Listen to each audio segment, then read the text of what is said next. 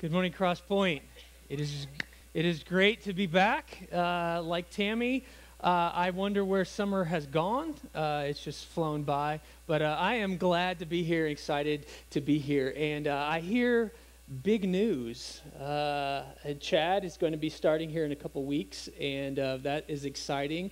And I have prayed for your church, and am just excited. I don't know him personally, but here's what I do know. I do know that I think this is my 5th or 6th time being here. I first came back in January. I see the hand of God working in your church. And Chad coming here, my prayer is just that God would use him, that this church would continue just to reach people here in Maysville and even have a ministry and an influence in the state of Kentucky, in our country, and even around the world. So I am excited about that. I am proud of you. You guys have something here that is rare. And this morning, I just want to say a quick prayer and just pray for that transition and pray for our time together, and then we're going to jump into our teaching time. Okay? Let's go to God. Hey, God, I just pray that you pour your Spirit out upon Cross Point Community Church.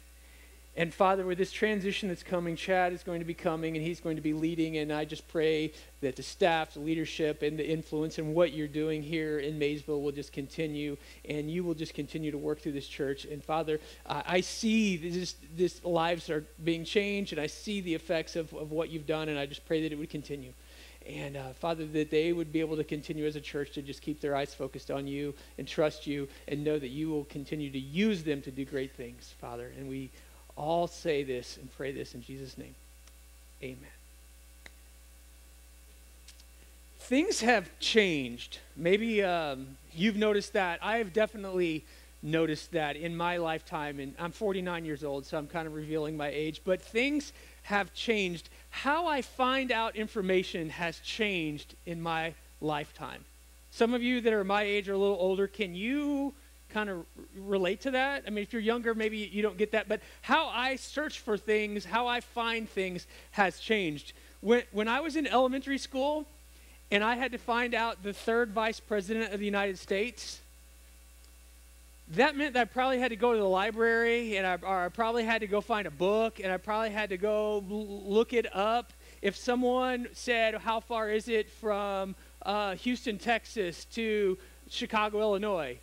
Like, well, I guess I got to go get an atlas. And I get an atlas, and, you can kind of measure it. It like, 100 miles is this much, and you take your ruler, and you kind of figure that out, and you could just, find out those things. If you wanted to find out, like, how many casualties there were in World War II, my parents had these things called encyclopedias. You remember those? Some of you remember that? Like, we had them on the shelf. I think we paid like $1,000 for them. They were like our family's prized possession. And we had them stacked up, and there was A, B, C, D, and they went all the way through there. And so you'd go through there, and you'd pick it up, and you'd open it up, and you'd look for it, and you'd find it, and that's how you found out your information.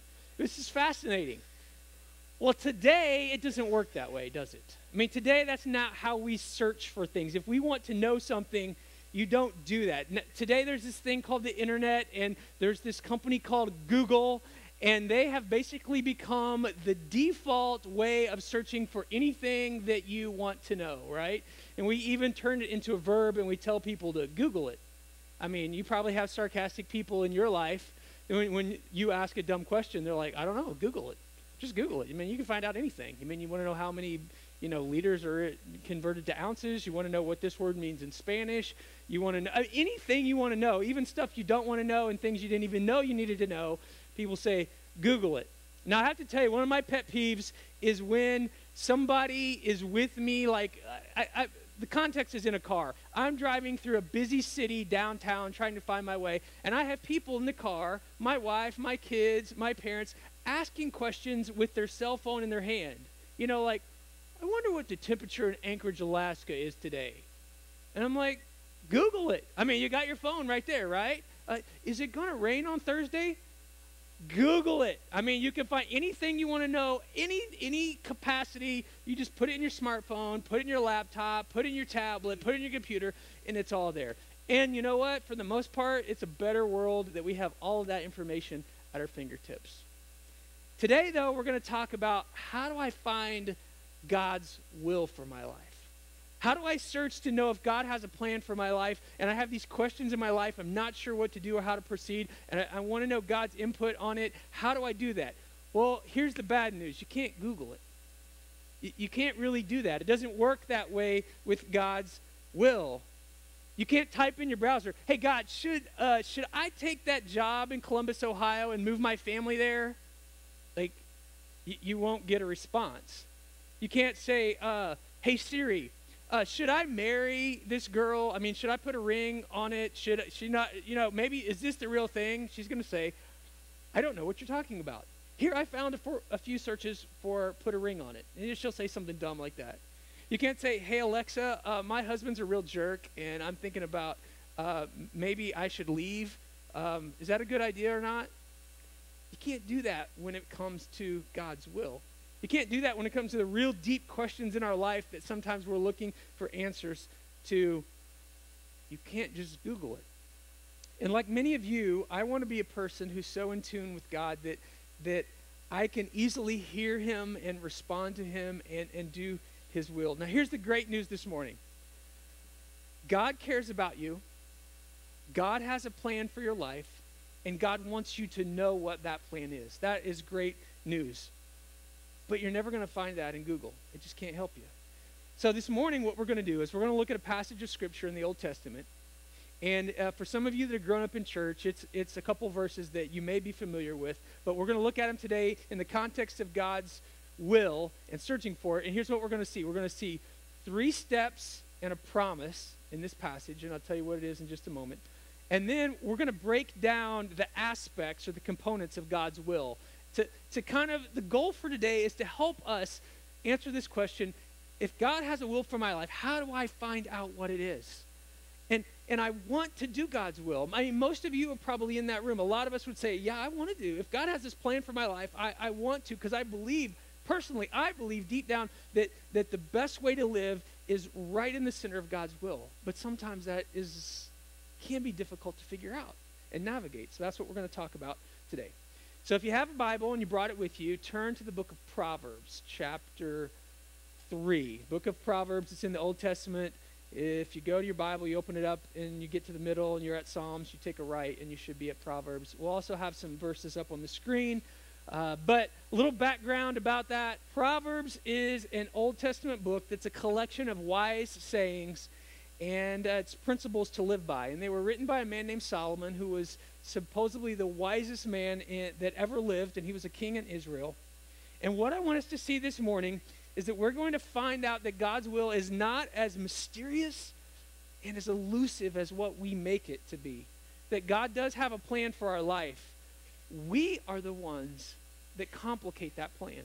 We are the ones that make knowing God's will much more complicated, and I'll get into more of that in just a moment. So I'm going to read Proverbs chapter 3, verses 5 and 6 before we kind of break it down and break it into steps.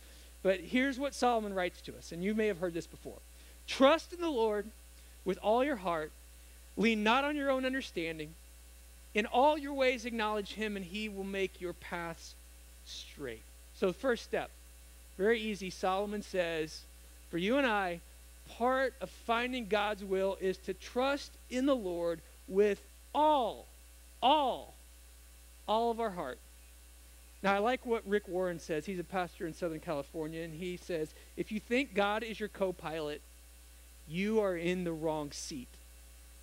Okay? Because God is really not our co-pilot. If we're searching for God's will, God should be the one who is driving our lives. We should be the ones that just scoot over, put God in control, and if we want to find God's will, to trust him with all of our heart. Like, pedal to the metal, everything. God, I will trust you. I won't question. I will believe that you have the right plan. Now, do you ever wish some things weren't in the Bible? I mean, I do. I wish there were things that weren't in the Bible. And for me, the word all, I wish wasn't in there. Because it would be a whole lot easier. It would be a whole lot easier if Solomon wrote to us, trust in the Lord with most of your heart. Trust in the Lord with the majority of your heart. Trust in the Lord with a good part of your heart. But it says, trust in the Lord with all your heart. And part of finding God's will is saying, God, I will trust you with all my heart. I will trust you and believe. I will go pedal to the metal. I will not lift up. I will not back down. I will just believe and know that if I want to know your will, that I will give it everything that I have. And in that, then I will begin to find God's will. So I want you to watch up on the screen, and we're going to show a movie clip from a famous movie that some of you may have seen before. A blast from the past. This baby hits 88 miles per hour. You're going to see some serious...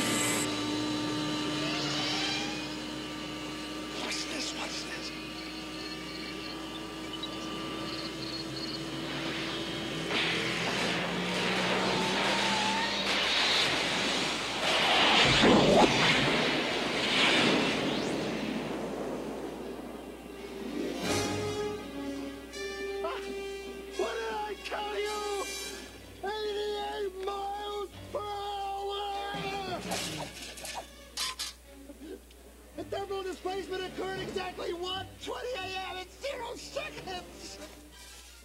What I love about that movie clip, and some of you, you know that that's from Back to the Future, and if you're younger, you may have never seen that movie before. But what I loved about that movie was they realized that the DeLorean had to go 88 miles an hour, right? It had to go that. It couldn't go 87. It couldn't go 86. It couldn't go 80. It couldn't even just go the speed limit. It had to go 88 miles an hour. And so they had to take it, and they had to give it all the gas, and it was pedal to metal, and it was just like, it's all that had to happen. It wouldn't have occurred. They couldn't travel in time unless they could get the DeLorean to go 88 miles an hour.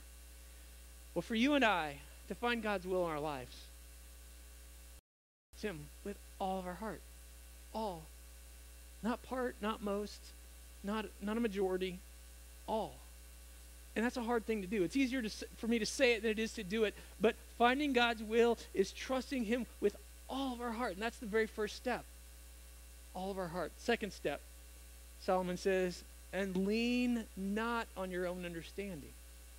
Now, we think we're pretty smart people. I mean, I think I'm a pretty smart guy. You're obviously a smart group of people. So that's hard for us because we think, well, I mean, I got a brain. I'm smart. I can figure things out. I'm self-sufficient. I'm educated. I know I can do these things. But God doesn't see things like we see things. He sees them differently than we do. And so our stumbling block many times for finding God's will is the fact that we won't fully lean into Him. We want to lean back on our own understanding. Pastor Randy Frazee has a story where he talks about this. I want you to watch on the screen a short clip, and he's going to tell you that story and how it relates to God's will. Watch this. As a young pastor, my wife and I started to have children. We had 4 in all. But when our second one came along, his name is David, when he came out, we saw immediately that he was born without a left hand. And my wife seemed to accept this a lot easier than I did, but it was extremely devastating to me. Matter of fact, I thought to myself, you know, God, everywhere I look, people that don't follow you. I even go to the zoo, and everyone has 2 feet and 2 hands. Have I not been faithful to you? What are you doing to me? I really struggled with the whole idea. That was 25 years ago. Today, my son is married to a beautiful, beautiful woman. He is in his 2nd year of law school. He loves God in a very, very deep way. And what God has shown me 25 years later is that we don't need 2 hands. What we really need is Him. And when we have Him, we can rise above all the things that the world tells us that we need to have a successful and fulfilled life, and we can rely completely on Him. My son David, born without a hand, all these 25 years, is an absolute miracle of God for me. My life and your life is full of things that will happen, and we'll go, why, God? Like, well, hold on, maybe it's because of this, maybe it's because of that, maybe I figured it out, maybe this is it or that's it, or maybe this is the answer. And God said, if you want to know my will, lean not on your own understanding. Don't try to figure it out. Don't make it to where you have to come up with an explanation. It can just be a God thing. Because we can't lean into what makes sense to us. We can't always just find our culture tells us something is acceptable or not acceptable, or this is the answer, or this is the reason why that's happened. You have to trust in the Lord. It means you have to be obedient in the ways that don't always make sense to you and I. It doesn't always add up. We're not always sure what God is doing. And he's working in our lives, and if you want to find his will, you can't lean on your own understanding. You have to just be willing to go, okay, God, I totally trust you. We already talked about that. Now I'm not going to lean in to my understanding, but I'm just going to believe that you have a bigger plan that doesn't necessarily, it doesn't always add up to me, and I don't understand it right now, but I'm going to trust you anyway. If you think of characters in the Bible, Moses was told by God, I want you to take the staff, Moses, and I want you to throw it on the ground. That's a dumb thing to do. Like, why would I throw him a stick on the ground? I mean, then I got to bend down and pick it up. What is that going to prove? It's just a stick. What is a stick and putting it on the ground have to do with this, God? Why would you ask me to do something? There's things that need to be done. Time is of the essence. Why this? Moses throws it down, and it turns into a serpent. And all of a sudden, he's amazed. He sees God do this miraculous thing that he didn't understand, he didn't get, he didn't have a category for it. Joshua thought that marching around the city of Jericho, like, why would you do that? Why would you get a band and have a parade and march around the town? Like, what is that going to do? And yet he did it, and he led the people, and the walls started crumbling and falling down. Then there was Noah. God said, I want you to build a big boat, size of a football field. Anybody been out to the one here in Kentucky and seen that? Few of you, yeah, I've yet to do that. That's something I want to do. But people were like, no, that's crazy. Why that doesn't make any sense. It had never rained before. Like, why are you going to build a boat on dry land? Until it started raining. And then all of a sudden it was like, okay, God, you're doing something that I don't quite understand. If I lean into my own understanding, it doesn't make sense.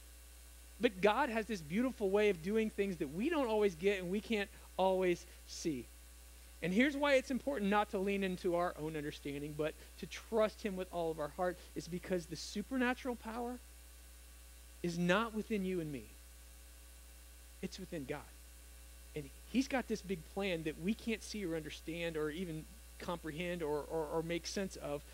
And finding his will for our lives is believing, trusting him with all of our heart, and then not leaning into our own understanding, but just saying, okay, God, I will trust you that you have a bigger plan, that you are going to take this child, this situation, this conflict. You're going to do something big in it, even though I can't see the end of it right now. Step 3, Solomon says in that passage, is in all of your ways, acknowledge him. And there's that word again, all. Not in most of your ways, not in the majority, not in, 95%. In all of your ways, acknowledge him. In other words, to trust God completely in every decision and category in your life, even when it doesn't make sense, even when you can't see around the corner, even if you're not sure what is going to happen. Acknowledge him in work, in school, in all these things, because part of finding God's will is realizing that I will just acknowledge God and I will let him take care of the details. I will trust him and let him take care of all of the details. Now, in the movie Blind Side, there's a great situation where Javier is brought in and he's interviewing for a job. And if you've seen the movie, you know how it goes. But if you haven't, just watch up here on the screen.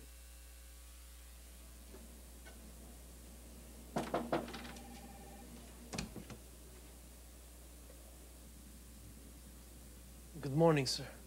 Morning, Mr. Martinez. How are you this morning? Fine, thank you. How are you? I don't know yet. Please, have a seat. I trust you've had time to think about our conversation yesterday. Yes, sir, I did. And what did you decide? Are you on my team? Mr. Tyson, I am very grateful to have a job here. I cannot do as you have asked. And why is that? Because it is wrong, sir. It would be dishonoring to my God and my family to lie on that report.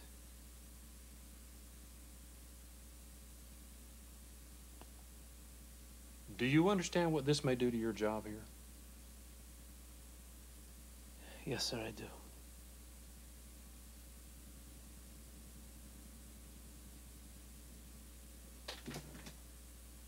Javier, may I shake your hand? Young man, you just gave me the right answer. I've been looking for someone to manage inventory and shipping, and quite frankly, you were the last person on my list. But I need somebody I can trust. Will you take the job?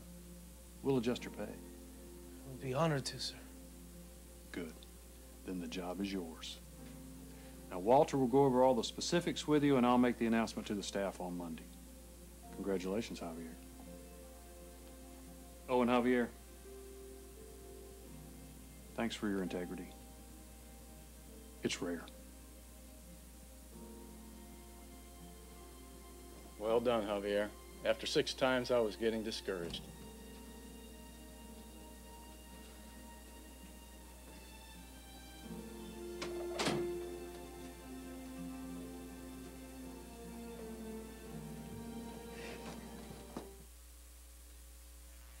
I said that was from The Blind Side. I was totally wrong. That was from the movie Courageous. But what I love about that situation is when we lean not into our own understanding, but we acknowledge God in everything, he will work things out in ways that we never understood. Javier walked into that meeting thinking it was going to go one way, and it went a completely different way. Because God's will was at work in his life. The promise then that comes in this passage is this. It's a if-then, like we talked about step 1, step 2, step 3. Trust in the Lord with all your heart, lean not on your understanding, acknowledge him in all your ways. And it says, you do these things, then God will do something for you. And here it is, he will make your path straight. For us, that can be translated, he will show us his will. He will put us in the center of his will if we do those things. Now, what does that mean? It means that God will be with you, that God will bless and watch over your past and the things that you do. It doesn't mean that your life is going to be easy. It doesn't mean that everything that you want is going to happen. It doesn't mean that all your wishes are going to come true, but instead it means that God is going to be with you and you are going to be in the center of his will. And when the dust settles, that God will have a promise to support you and encourage you and assist you. So finding God's will can be broken down in maybe those 3 steps, and then with that promise. But here's what I want to do. I want to take God's will now, and I want to just kind of break it down into categories for us that are a little easier to understand, okay? Because there's different parts of God's will. The first part of God's will that I want you to see is God's providential will. God's providential will. And that is, what God's providential will is what God has decided to do that you and I cannot change, okay? It's just because God is God, he's decided some things to do, and no matter who says he can't do that, who vetoes it, who says, I don't like that, I don't believe that, it doesn't really matter because God is going to do what God is going to do. Let me give you some examples. A plan for salvation. That we can accept Christ and be forgiven of all of our sins. That's part of God's providential will. Now, there may be people that don't believe that. Maybe you don't believe that. There are people that can say that it's wrong. There could people, you can say, you can have your opinion, but that's God's will. The birth of Jesus, sending his son down, the return of Christ, that God created the earth in 6 days, that the day that you were born on this earth, those are all things that have been part of God's providential will, and you and I cannot change God's providential will. It's just part of who God is. They are not dependent on us. They are not dependent on our obedience or our faith or our belief, but God is just going to do certain things. That's his providential will. Now, the more that you and I become familiar with God's providential will, meaning the more we know it, the more we understand it, the more we accept it, then the easier it's going to be for us to discover God's will in our lives. Because we bring ourselves under this umbrella of his providential will. We're like, God, I know that you have these things, and I believe them, I trust them, and I want to be under them. And so for you and I, we have to become familiar with God's providential will. The second aspect of his will is God's moral. Okay, so you got the providential part. That's the stuff that God's just going to do. It's just what makes him God. The moral will is the way God would like us to act or behave. Okay? What he wants from us as far as how we interact, how we live, the things that we say, how we treat people, the things that we do. And examples of God's moral will would be the Ten Commandments. I mean, you don't have to ask or wonder about those things. God's word reveals his moral will to us. I mean, God, should I lie? God, do you think it's okay if I rob a bank? God, do you think that I should read my Bible? Should I love my enemy? God, should I forgive the person who's hurt me? We don't have to ask those questions. You don't have to say, I don't really know if God wants me to do that or not. Because God's moral will, we can go to Scripture. We can hear from other people who are other believers and find God's moral will of how God wants us to act and behave. It's not a mystery. It's part of God's will. Let me give you a couple examples, and these are just two that I pulled out. In 1 Thessalonians chapter 4, verse 3, it says, it is God's will that you should be sanctified, that you should avoid sexual immorality. 1 Peter chapter 2, verse 15, for it is God's will that by doing good you should silence the ignorant talk of foolish men. The Bible's full of things that are God's will, for moral will, the way he wants us to act and behave. Now, as a pastor, it's interesting, as I've been in ministry, people often ask pastors questions that are like the trick questions. You know, they kind of want to try to get you in a corner and ask you some kind of question. But a lot of times they're not that tricky. A lot of times it's because we as humans decide what we want the answer to be, and then we look for some way to justify it. Am I the only one that does that? Like anybody else out there do that? So we're looking for this answer. We know what we want the answer to be, and so now we're looking for building a case to justify. But many times if we're open and honest and we look for God's will, it is right there, revealed in God's word. I've had people ask me, as I've been a pastor, do you think it's okay for me and my boyfriend to live together? I've had people say, do you think it's okay to divorce my spouse just because I'm not really happy? I've had people say, do you think God really wants me to tithe, to give 10% of my money? I mean, that's a lot of money. Do you think God really, is that what he really wants me to do? God has already answered all of those questions, okay? You and I may be looking for a wiggle room, looking for ways to get out of it. We may not like the answer. We may not like what we know is true.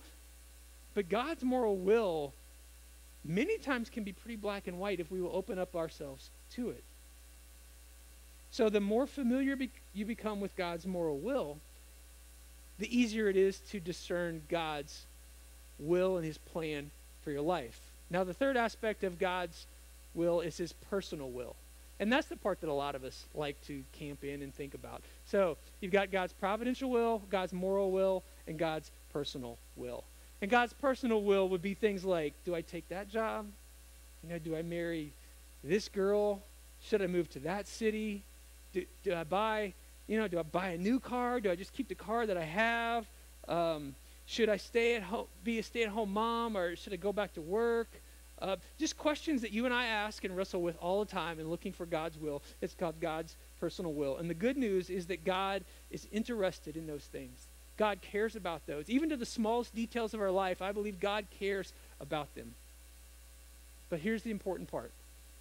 And we're going to put this up on the screen, and I want you to not lose this part.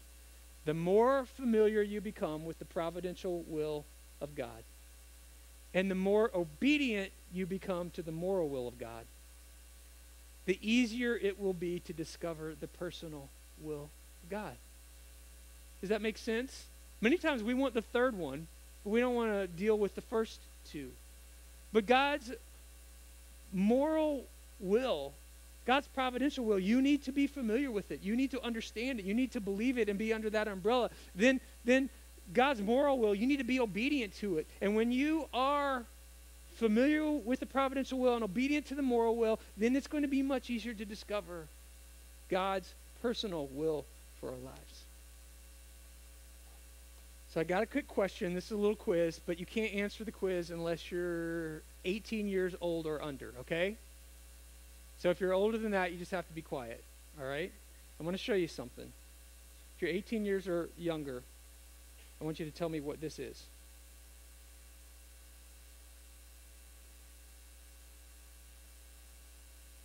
Anybody? The teenagers in the room. Okay, let's say if you're 40 or younger. You can shout out the answer if you know what it is.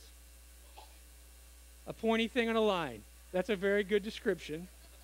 It's not the technical term for it. Okay, anybody out there? Can anybody tell me what this is? Plumb bob. All the old school people, all the old people. Yeah, all the people that like to eat a Cracker Barrel and they all and don't know how to use their iPhones. They knew exactly what this was, right? It's a plumb bob. Again, it's not something that we use a lot anymore. I mean, we have digital tape measures. We've got lasers now. We've got, crazy advanced levels. This is old school. This is the way carpenters, even you could go back to Jesus' time, and they wouldn't have had one quite this fancy, but a plumb bob is a concept that they would have used. So here's what a plumb bob does. A builder would use it, and sometimes you'd see a board, and you'd see it hanging from the board because it tells them what is exactly vertical. Okay? So when they're building something, they need to know what's vertical because then they need to be able to go horizontal. And horizontal is completely 90 degrees from vertical, but if you don't know what vertical is, you can't find horizontal. So a plumb bob is this device that tells you, okay, this is exactly true, this is exactly honest, nothing changes or differentiates from this vertically. So then I can know what things, I can figure out what horizontal is. So when you're building a building and you need the walls to be straight and you want the roof to be level, carpenters would use this. So it's a plumb bob. So now, how does that apply to you and I?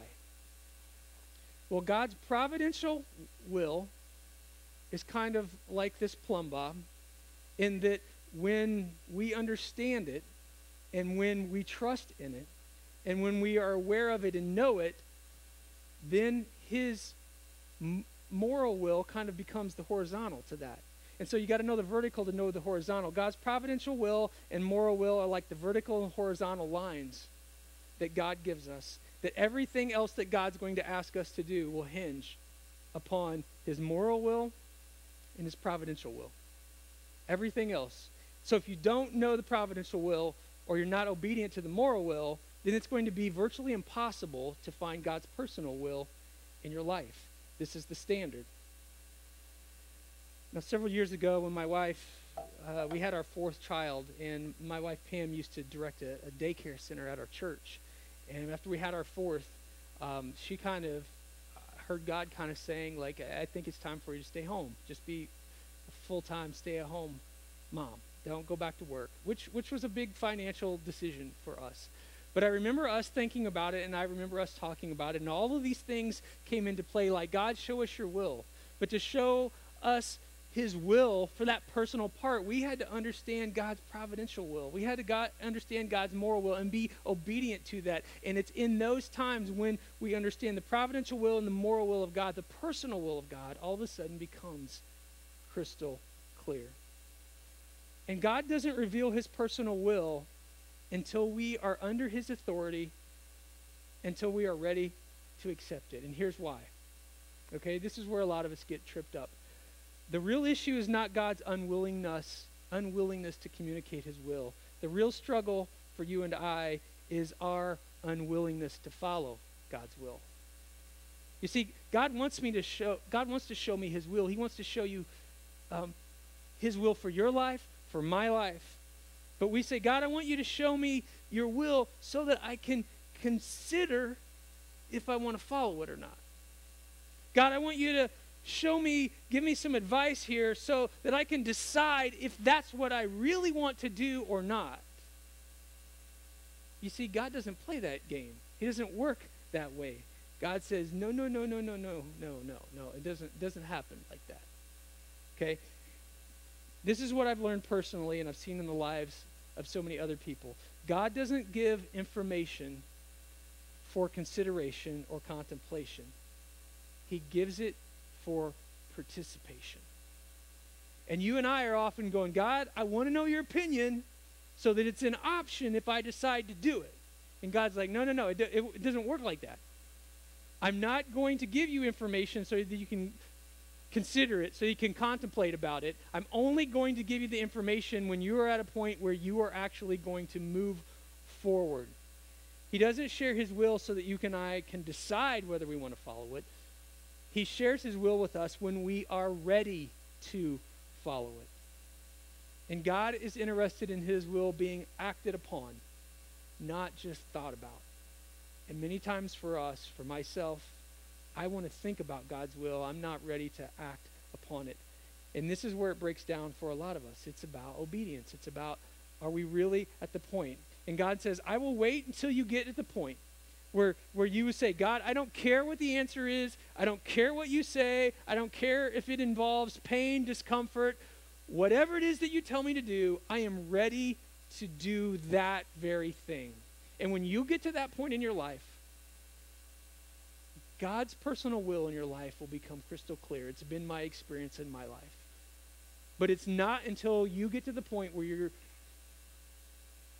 familiar with God's moral will, you understand you're obedient to the provincial will and the moral will of God, that you will actually hear from God loud and clear. In 2008, I was the lead pastor of a church in Indiana, and there was just a lot of turmoil and a lot of things going on in the church. But I got to the point where I really felt like God was saying to me, Dan, I think I just need you just to kind of walk away from this.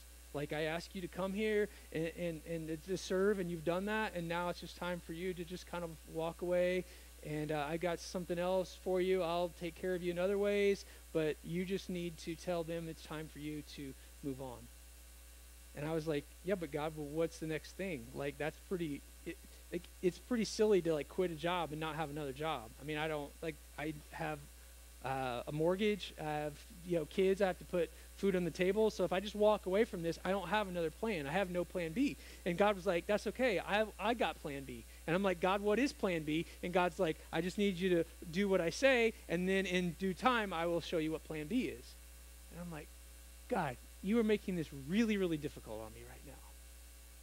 Because we don't like to work like that, do we? We want to know. I want all my ducks in a row. I want to have a plan. I want to be able to know what's going to happen. God's like, I just need you to trust me. I just need you to do what I say. I just need you to understand my providential will, be obedient to my moral will, and I will reveal this to you in the right time. And God has this uncanny ability to know when we're ready to obey, when we're ready to listen, when we're ready to actually hear his will and carry it out. So my question today is, for you, is what are you searching for God's direction in? What area of your life are you searching for God's direction? What question do you have that you're looking for an answer for? But before you answer that question, here's what I want you to do. I got two other questions for you first. What action step do you need to take to become more familiar with God's providential will?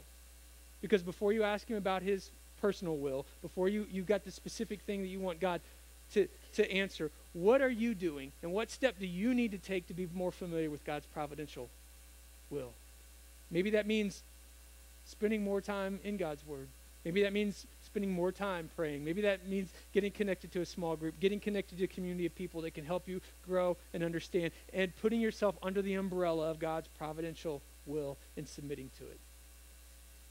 And then the next question is, what action step do you need to take to align yourself with God's will? Even if you don't understand why. Even if it doesn't make sense. Even if God says, well, I want you to break up with that girl. You're like, why? Even if God says, I want you to quit that job. I want you to move out of that house over to there. I want you to sell that thing and sell that new car and drive the clunker car. I mean, there's all these things that happen where, like, but God, that doesn't make sense to me. I mean, you don't understand. Like, I can explain to you why I do what I do, but if God is telling you this is what I want you to do, then what step do you need to take to align yourself to be obedient to God's will? And it's only after that point.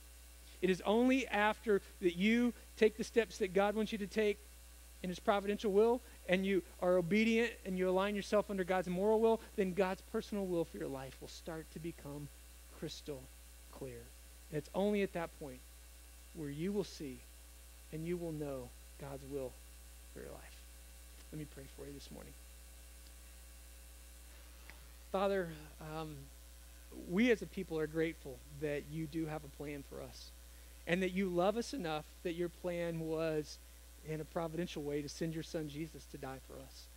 And Father, for people here today, maybe there's the person that that the application for this message today is that they would trust you for the first time, that you are who you said you are. You are our Father.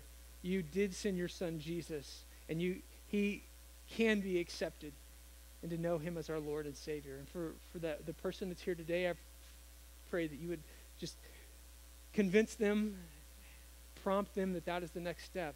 Father, for others of us in here, it's an issue of a moral will, and there are things that we know that you want us to do. There are ways that we need to be obedient. There are things that we need to start doing, we need to stop doing. There are excuses that we need to give up. There are crutches that we need to quit leaning on. There are things that you have prompted us to say over and over or do over and over, and we have rejected and we have turned away and we've not been obedient. And Father, for that, help us to repent and be truly sorry and know that finding your personal will for our lives is about taking that next step. Father, I thank you that you are a God that does supernatural things. And I've seen that in my life, I've seen that in others' lives, and I've seen that in the life of this church and, Father, your church around the world. And today, may we trust that. May we believe it. And may we live lives where we're absolutely in the center of your will, because we put ourselves there and we trust you with all of our heart and lean not on our understanding, and we acknowledge you in all of our ways, Father, and allow you to make our paths straight. And that's our prayer in Christ Jesus' name. Amen.